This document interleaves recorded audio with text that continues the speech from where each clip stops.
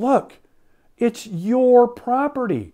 You're the one taking all of the risk with your investment. It is a business. You need to run it like a business. Okay, now look, is that to say that once in a while maybe you don't cut some residents or a community or some slack and help out here or there, or maybe do some charitable things here or there? Of course not.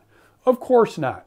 It's not as if we're unfeeling zombies walking around, but you can't get into the social worker syndrome as an active or passive investor and expect to 10x your investment in multifamily. Why? Because you get in your own way, you put the brakes on yourself, and you're down the road 5, 10, 15, 20 years.